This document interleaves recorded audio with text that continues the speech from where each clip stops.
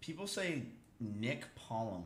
I disagree. I think Nick is a smart guy when it came to his stream. He does 4 hours. Does 4 hours, cooks, I like that shit. he's so self-deprecating with his content, Hell yeah. and he just says, dude, this is it. I cook with Malena, I'm done. He's gonna be doing that forever. You know what I mean? Like, so Nick, I think his content is, he goes live, talks for an hour, he finally stops, people start actually paying attention to the stream, and Malena's there.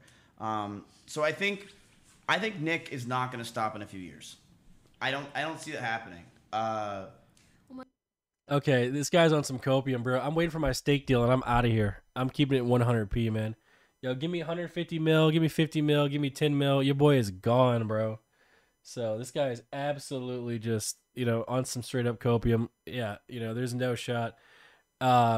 Twitch is pretty much almost, while it's giving me millions, it's almost cost me, my relationship. A lot of bad things going on here.